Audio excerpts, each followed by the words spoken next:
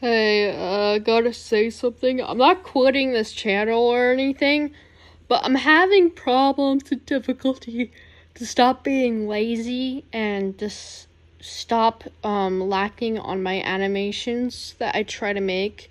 I really do try my best to make animations, but I mostly draw in my drawing tablet. Like, not really drawing tablets, but like I draw on paper, but I don't feel like drawing on my IBIS Paint program. I don't really feel that inspired to do anything. And that's a big problem. If anyone knows how to stop being lazy and how to get more inspired to do animation, please tell me.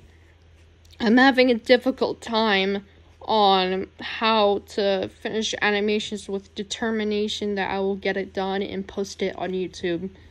Thank you for watching.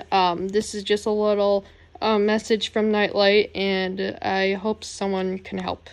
Thank you.